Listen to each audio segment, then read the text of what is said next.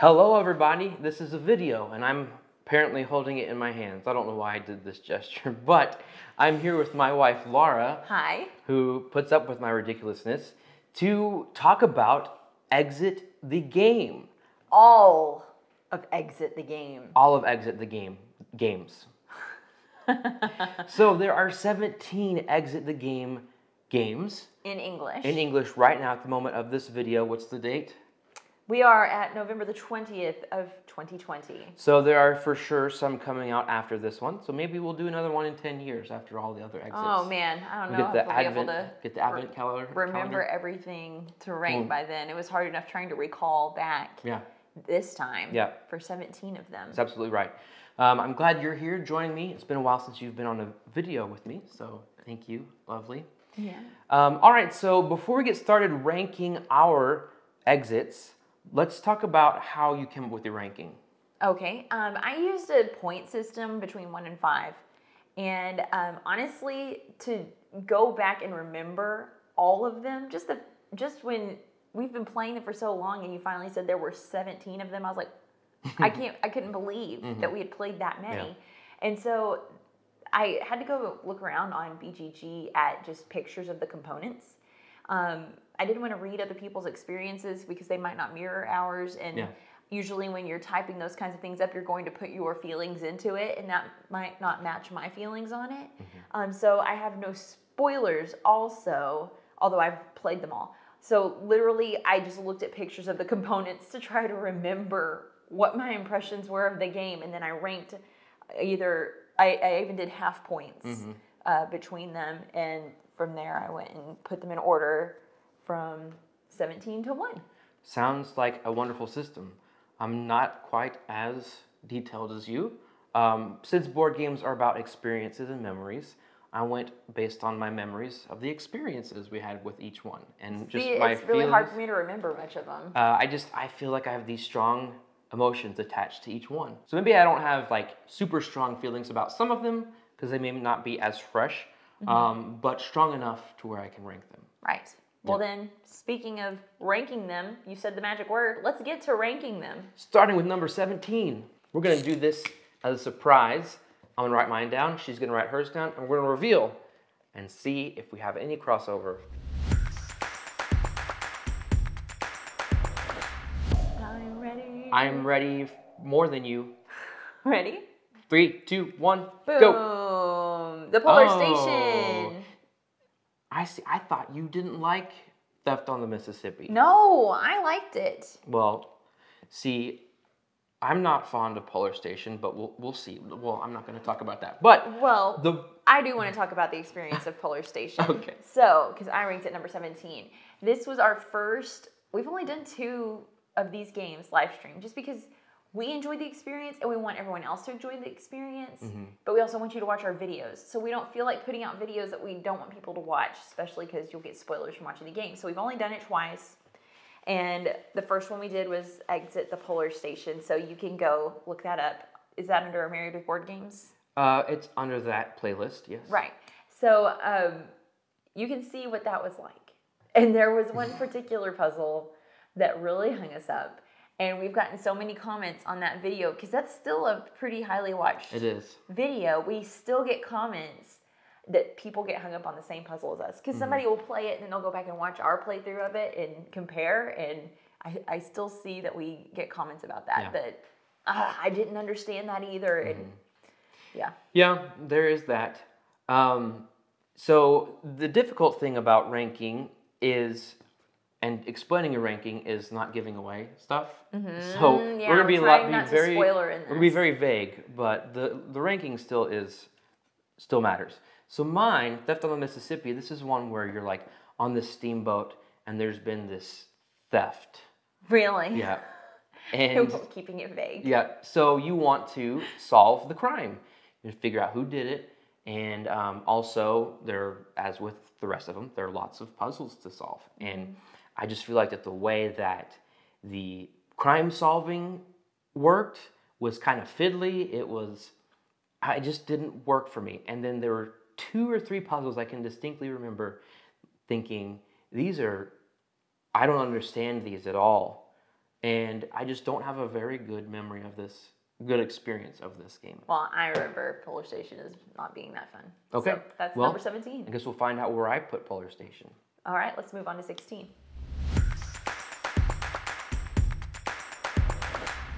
Okay. All right. 3, 2, 1. Boom! Boom. There it is. 16, I have the Catacombs of Horror. I have the Polar Station. Oh, so there's the Polar Station for you, one above mine. Just barely missed it. Yep. Yeah. Yeah, I'll just go ahead and echo everything she said. Just wasn't the best experience. Just felt like we got stuck a lot. And I want to clarify, these are all great escape room games. We just have to rank them, and some have to be better than the others.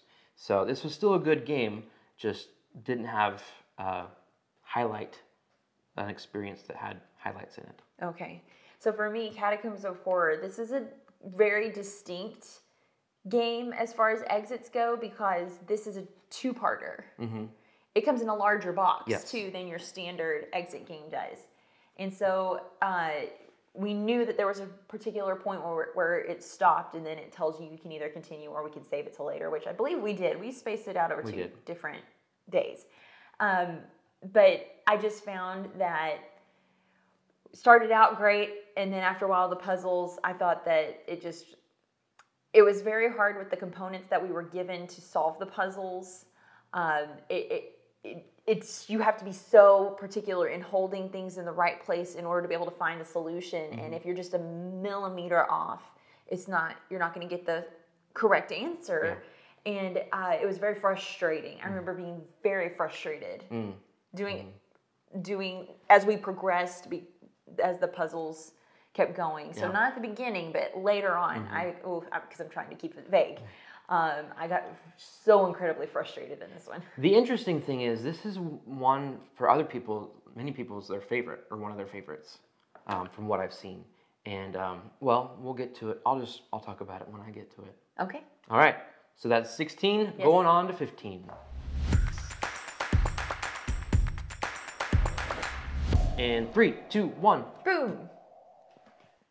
Sunken Treasure. No. Yes. Yeah. That makes me sad. I'm sorry, but so like I talked about with how I qualified these on my ranking system of 1 to 5, I gave this one a 2 because when I was looking at the components and trying to recall our experience with it, I didn't recall very much about it, which means it wasn't that memorable. And what I did recall about it was just kind of, that was cool. That was neat. That was really cool. We will find out whenever it gets to my turn to talk about it. Well, what about yours, the Pharaoh's Well, Tomb? mine is the Pharaoh's Tomb. This is kind of like, I have the memory of me being frustrated a lot.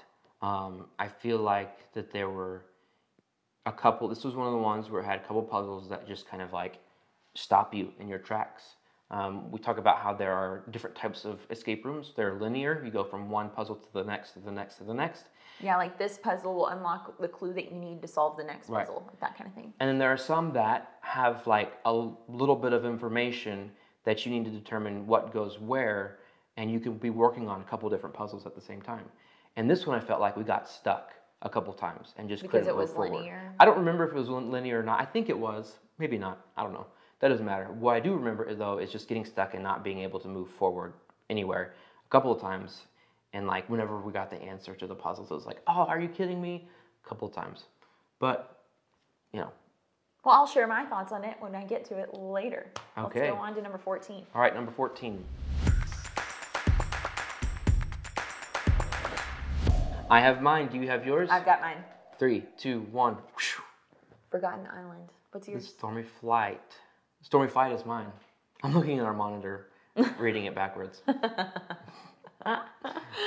Okay, you talk about yours. Okay, the Stormy Flight we did. This is the other live stream that we did. And maybe there's a little connection there between our exits But the ones we picked to live stream and our enjoyment of them. Maybe if the pressure wasn't as high, we'd enjoy them more. I don't feel like we had the pressure going, but this was definitely a linear one.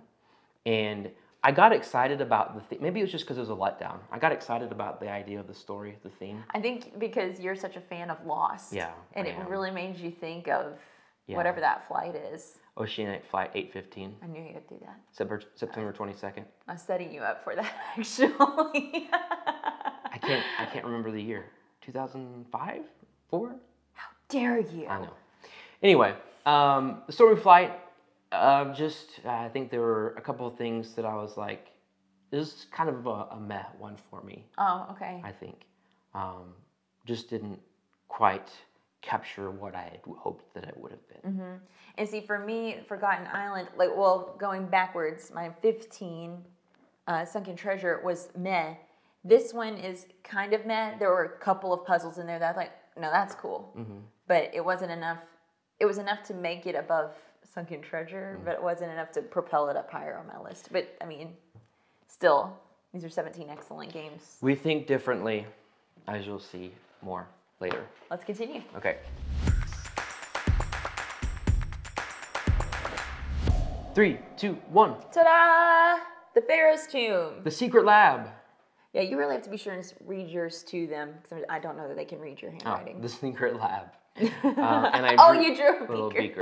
Yeah. Just in case you were curious or it wasn't clear what it was. Okay, so then in my 13 is Pharaoh's Tomb. I liked this one because of the theme. I like Egyptology stuff. I think that's really cool and fun. There's a pattern in the production of these exit games, and they started out so good, and then it kind of goes a little, and then every once in a while it'll go, ooh, good, and then, okay, good, and so this falls into one of the downward baseline trends, maybe, because, I mean, it was okay. It's getting major kudos for the theming. Okay.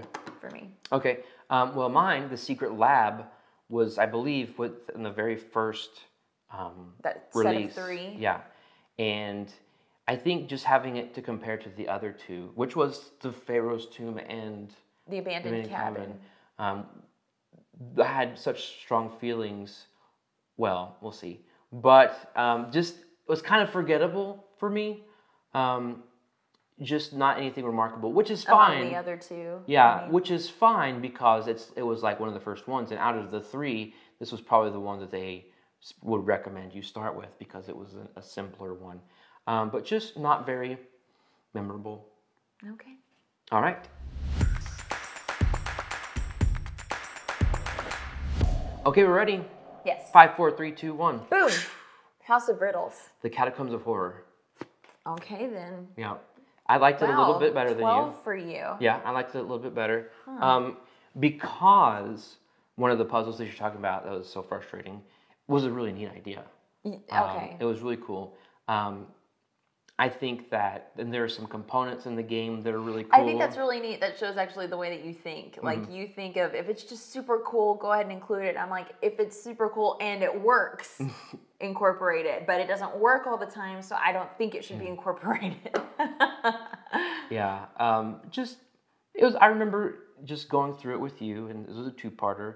I know we had our frustrated moments, but just the idea of being trapped into the catacombs and seeing creepy things and that kind of thing was fun. So I drew a skull. So that's what you're going to do now? I am. Okay, well, mine is the House of Riddles. And this one, really, it's ranked a little bit higher because it had some cooler puzzles in it. And I think we had an okay time with this one, a pretty good one with this one. But then there were a couple of puzzles in there that were just, after so many games of Exit, we had some things that we had come to expect. And so I was like, I knew to expect that one, so I'm not as surprised by it anymore. Yeah. But it's kind of sad, but other people... It shows how awesome we are. There you go. Let's move on. Okay.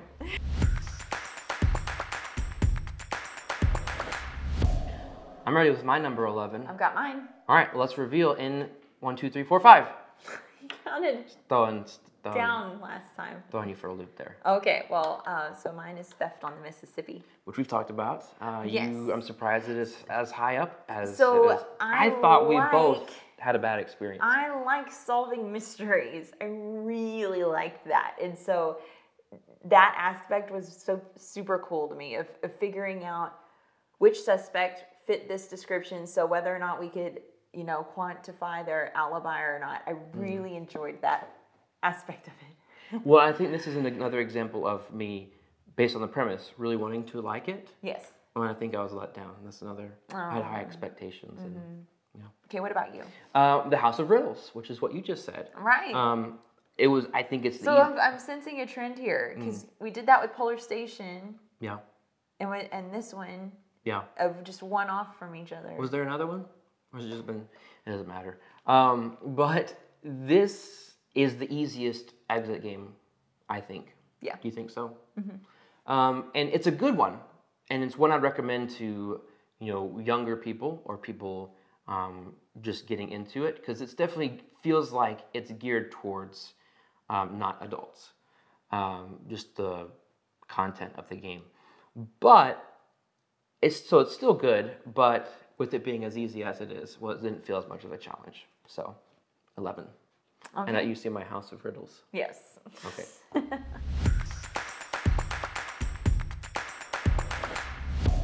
We're at number 10 already. Here we go. Can you believe it? Let's do this. Okay, go. Boom. The Haunted Roller Coaster. The Stormy Flight. Oh. Okay. Oh. Again, I think that I know you, but I don't. Aw. Thanks for admitting that for everyone to see. Yes. So I ranked Stormy Flight so much higher than Spencer just because I kind of prefer linear, I think. Just because I don't like, I prefer it in physical escape rooms, particularly, because I don't like carrying around something from like the first room all the way. Can we use this here? Can we use this here? And trying it in so many things and finding out it's like the last thing we needed. Yeah. I don't like that. And so I guess just I'm so comfortable with that, and I prefer it so much that that's how I feel about tabletop escape room games. And so that's why it doesn't bother me that much when there's linearness. And maybe it was the experience of live streaming it and having audience interaction on that one that I found it quite enjoyable. Okay. Well, I'm glad you did. Thanks. Me too. I remember I was really impressed with the way some of the components went together for one puzzle. I thought that was really neat. So you can go back again. This is the second one that we live streamed, so you can always go check that out. Well, I drew a roller coaster because mine is the Haunted Roller Coaster. Right. So tell us why you ranked it number 10. I think 10 is still a good rating. Yes. I think that it kind of like the House of Riddles. It was just a little easy for me. Right. I feel like wasn't that one kind of one we felt like there was something left over at the end that you got to keep. Yeah. And we let our girls play with it because it was kind of kiddish. Yeah. Yeah. And it has a fun theme. I mean, everybody loves roller coasters, and only some people like haunted things. But it has wide appeal. So yeah, it's good, but because it was so easy, and it's not as high. Okay. But it's higher than others. The Secret Lab, or the House of Riddles. The House of Riddles, because you get to keep that thing at the end, and the thing that you make. And it was kind of neat. Yeah. Yeah. All right, then let's go to number 9. Okay.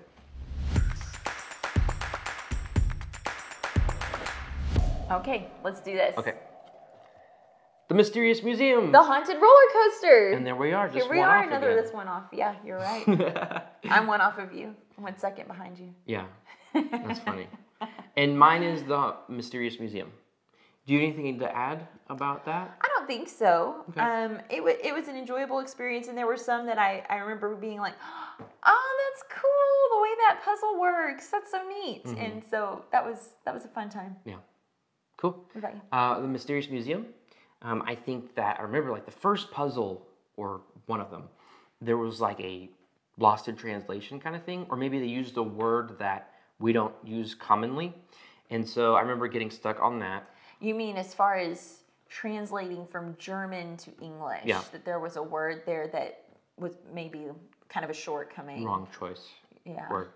So I remember that being an issue. But there was a neat payoff at the end. At the end of the game, you had some stuff that was kind of neat and kind of some clues as to future games. So yeah, it's a good one. Just not. Wasn't one of them about the haunted mansion or the haunted roller coaster? I don't know. Was it? I guess they'll find out.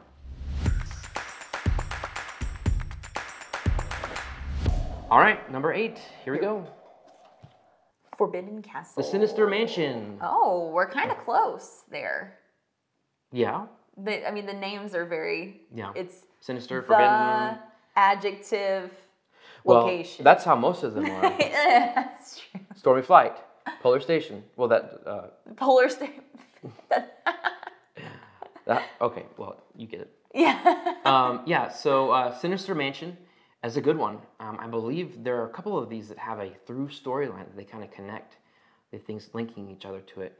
And I believe this is one of them. Mm-hmm. It's not that you need to recall something from the other room in order to be able to solve a puzzle in this one, because that will be harder as it goes. You may not know in what sequential order they were released. So don't worry about that. If you're playing them in whatever order, if you're not doing by release order, don't worry about that. But there is a neat little thing that connects it. You'll be going through and you go, we saw something like this in that room. It's a little bit more than an Easter egg, kind of. Right. That's a good way to put it. Cool. I like that. Thank you. But yeah, good enough to be almost halfway up the list. I liked the theme. I liked the idea. And there's some really good puzzles in this one.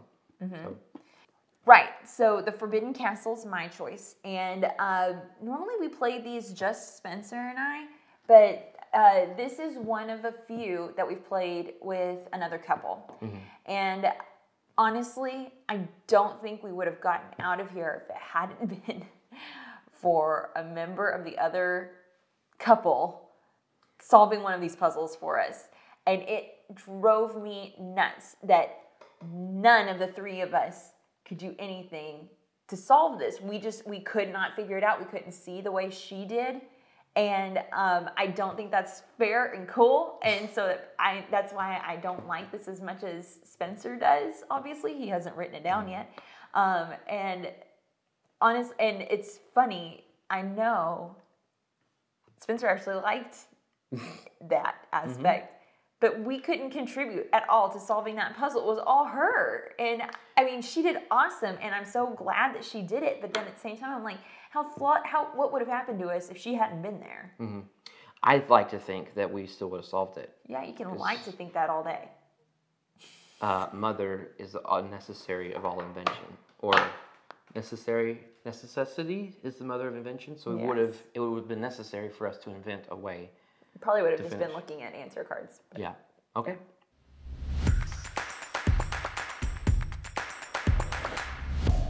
Okay. 3, 2, 1. 7. The Forgotten Island. The Sinister Mansion. That's the one I just did, right? Yeah. So we're one off again on that. That's crazy. How have we not matched so far? I don't know. I thought I knew you. Yeah. Apparently we know nothing. Do you have anything else to add about the Sinister Mansion? I don't think so. I think I just enjoyed some of these puzzles more than you did. Yeah, it's very possible. Apparently, I liked the Forbidden Island quite a bit more than you did. You sure did. I remember thinking, because this was another of the earlier ones. I remember thinking... This was like in that second release. I think so. I remember thinking, I really enjoyed that. There are some very clever puzzles in this one. I'm thinking of one right now in particular that makes me smile just thinking about it. Probably because it was one that only you could solve. Probably. Yeah. But that makes you feel so smart. It does. And I feel like there are a couple of moments where it's like, if we needed a clue or a hint, it was like, oh, okay, I see how they got there. Where it wasn't frustratingly like, what on earth, kind of thing. Yeah. Yeah. So Forgotten Island, I like it. Cool. I did not forget it.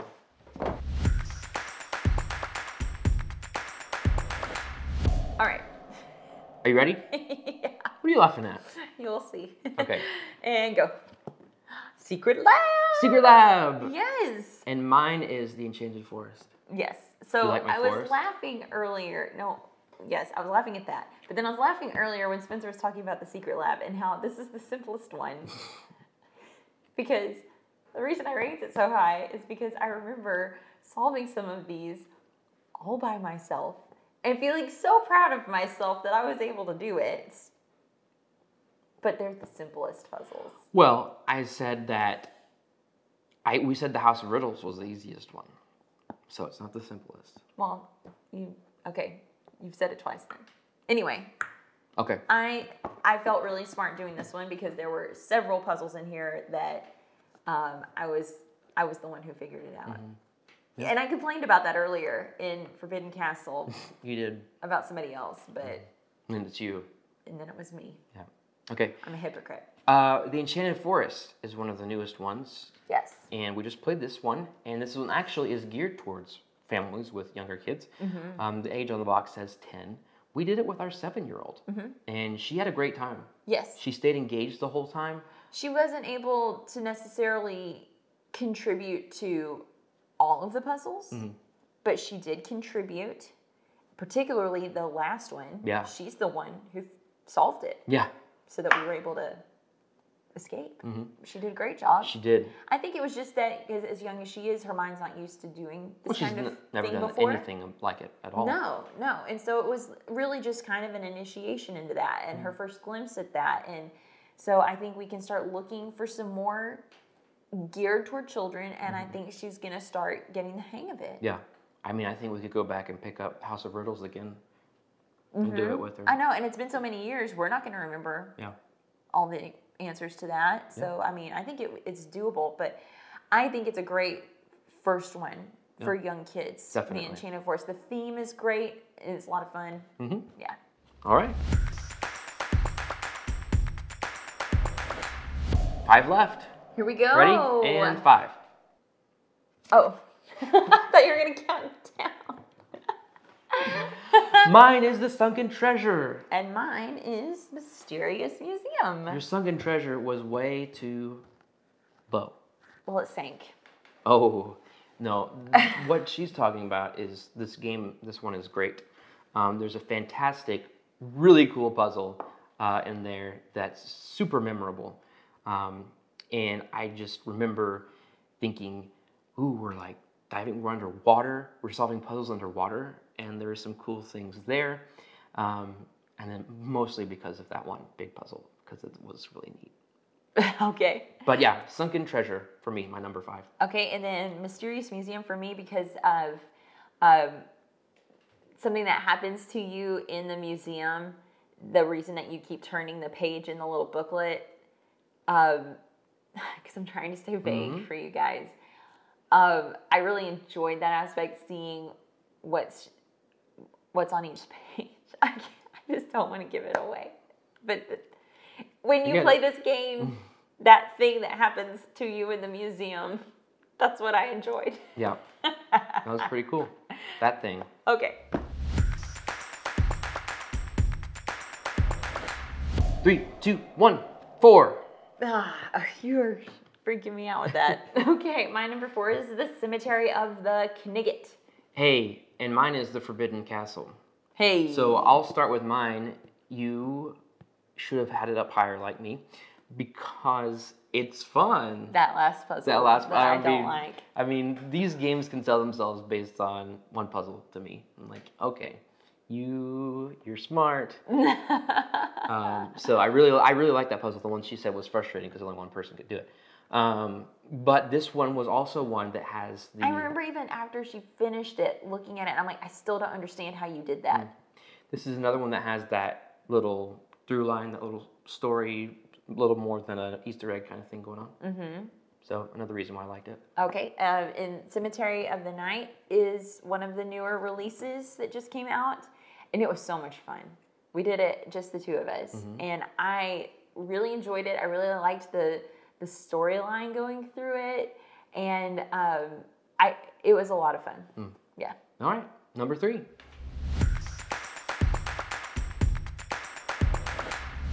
Ready? Yes. 1, 2, 3. Boom. The Cemetery of the Night. Hey, one off again. The Enchanted Forest. 2 off on that one. 2. Good one. Yeah, I didn't really engage you in conversation on that last one. Because you're trying to save it all? Yeah. No, everything you said is a good story playing through. There was one little moment where we're like, well, that's kind of random. But the puzzles were good. They fit in the story very well. Yes. And this is getting me excited for more to come because, as you said, they kind of go like this as far as our enjoyment of them. And these last 2 that have come out, or we're going like this again. An upward trajectory. Yeah, so I'm really excited about that. But yeah.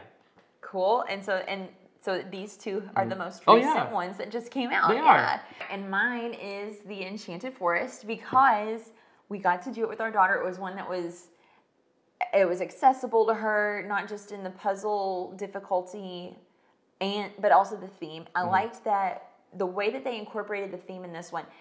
Every other game, there tries to be some kind of spooky, threatening element. I feel like that it's going to give you the sense of urgency.